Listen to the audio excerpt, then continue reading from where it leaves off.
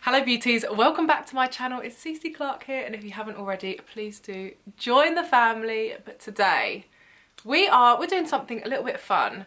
I'm going to be trying on my pre-pregnancy clothes and also kind of sharing with you a few like essential items, body related, from bras to waist straps, waist trainers, and touching on my breastfeeding journey as well. But before we get into it, I just want to say the secret's out, mate.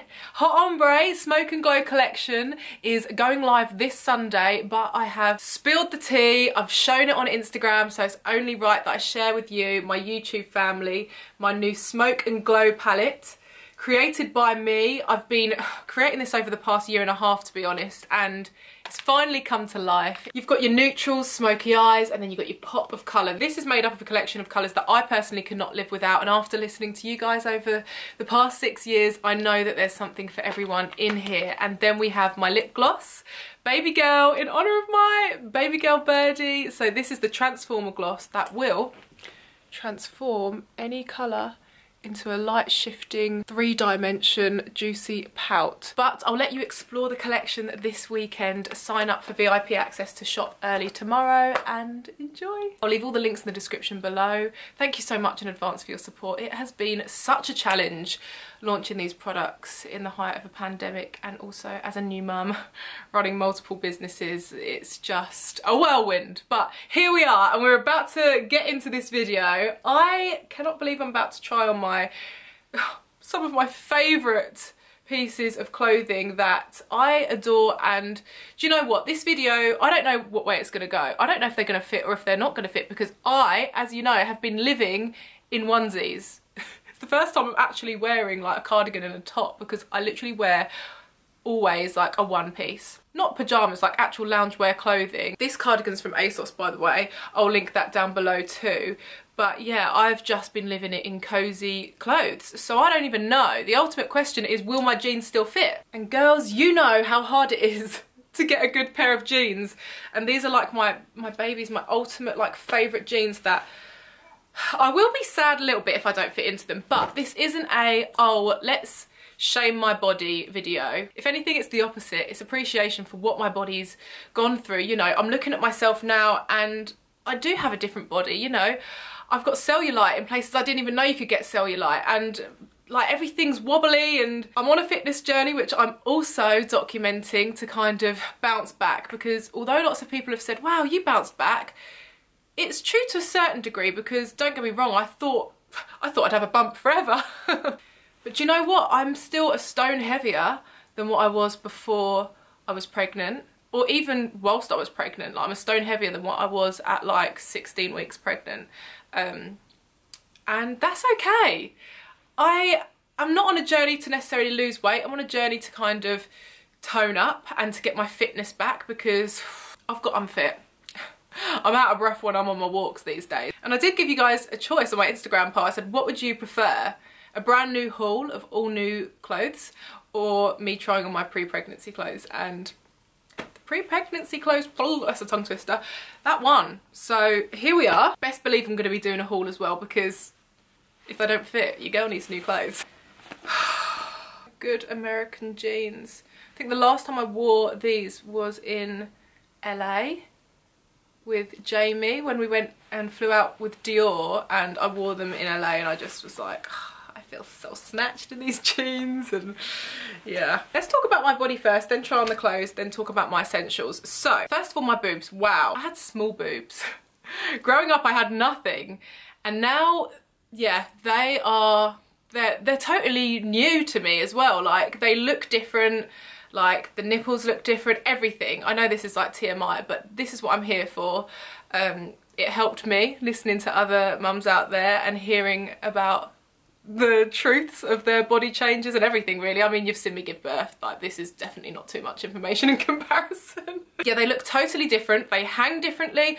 I'm not complaining, personally, because I had small boobs before, and I've got quite a short chest, so they were always quite high, whereas now they look a little bit more natural. But I do have stretch marks on my boobs, so I didn't get stretch marks on my tummy. It's gone a little bit like a jelly belly, but I did get stretch marks on my boobs. I was a little bit sad about it at first, but you know, they fade and it's growth. What they're doing is keeping my little baby like alive and thriving, and I'm feeding her and I'm enjoying every minute. Breastfeeding, I have to say, I took to fairly well at the hospital. I've been exclusively feeding her and oh, it's hot. But I'll get to that because I have a product recommendation actually, or a few. So my measurements are vastly different than before. In fact, I measure the same now as what I did at 6 months pregnant, because I had quite a small bump. So even though I obviously got bigger, now I'm post-baby, my measurements are similar to when I was 27 weeks pregnant, I think, which is crazy, like everywhere.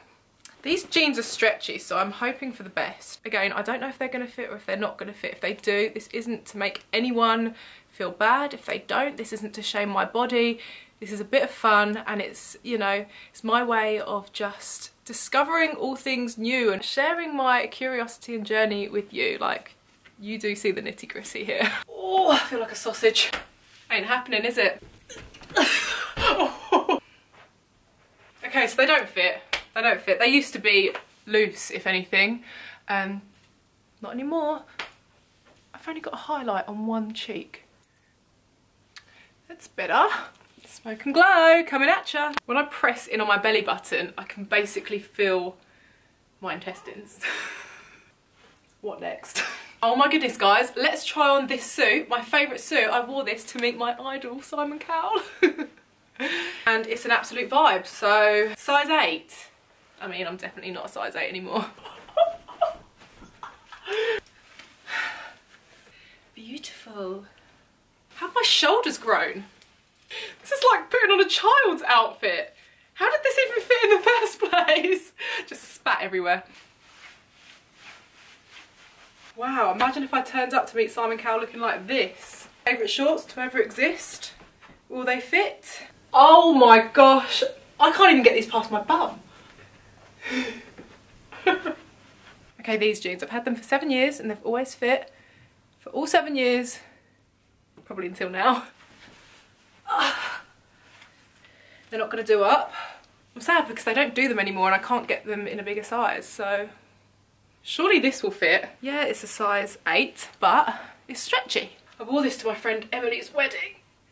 It fits. Oh wait. Well, it's not like I got anywhere to go, is it? Okay, up next, what is it? What is it? What is it? Best TikTok ever. This little number. My Fenty dress. By the way, apparently Fenty's closing down. Not sure why, but yeah, that's the tea, sis. Oh, Fenty fashion, I mean. But you know, Fenty Beauty's like taking over the world, so why does she need to take over the world of fashion too? Come on, Ree, give us a break. Give Hot Ombre a chance. I mean, it is completely unwearable. Let's try over my head. Hold on a minute. I mean, you need a degree in fashion just to figure out how this goes together, let alone squeezing into it. But she fits, guys. I think she fits better than she did before.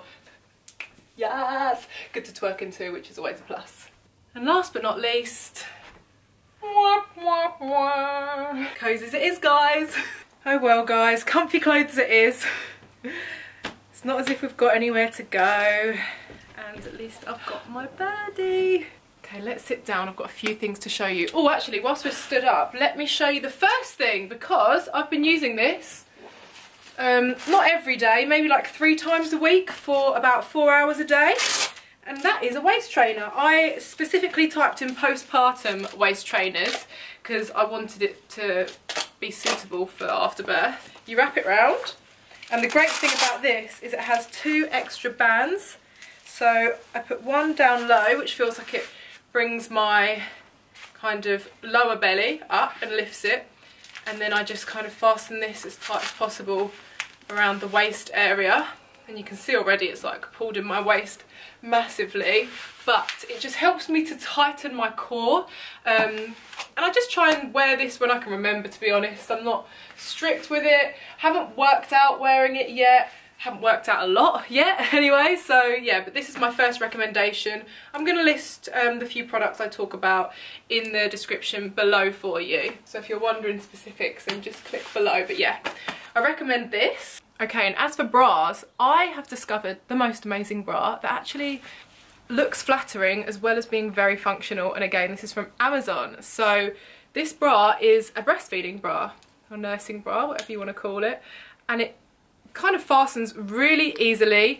I've bought quite a few expensive ones from like ASOS and whatnot, and they're quite faffy and difficult to clip on or not comfortable and don't fit properly. But this, it's not even like got proper sizing. I bought a large. It's only like small, medium, large, extra large. I don't know how much it goes up, but I got a large. It comes with a pack of 3. You get a nude bra, a black bra and a grey bra. Bra. It's the bloody bee's knees. I really like it. It's really comfortable, and honestly it gives you support and it makes your boobs look good too. So that's the best one I've found. I'm also living in these ones. Please ignore the state of it. I've worn it so much and it needs a wash. But this also comes in a pack of 3. Literally milk stained, but that's mum life. The only thing is the padding inserts don't really stay flat. So I pulled them out, but then when you leak, it transfers through to your tops, whereas these ones have almost a built-in kind of cup which soaks up the milk rather than letting it seep through to your clothes, which I think is better because the padding doesn't move around, and then you obviously wash it every day or so, to be honest. I wouldn't... Yeah, it would be a crime not to list these ones below because I have lived in them, but I prefer the new ones that I've got. So they're my top bra recommendations. Now onto breastfeeding. So I'm not going to go too much into the whole journey, but as I said, she latched on really well. She's been feeding well ever since day 1, to be quite honest with you. I didn't experience too much pain, and I've got used to it. I have touched on the baby blues that it gives me. Still get a peculiar feeling when she latches on, but all in all it's bearable and it's enjoyable and it's a nice bonding time for her. I agree with fed is best, not breast is best, so whatever you're doing amazing. I have given her formula twice on nights that I wanted to have a little bit of a drink, but then I realised that you actually, well, I was told by a lactation specialist that I could drink a couple of glasses and still be fine to feed her, because really small percentage gets into the milk, if any at all. And on that note, so I don't have a specific routine, but I feed her about 4 times a day and 4 times a night.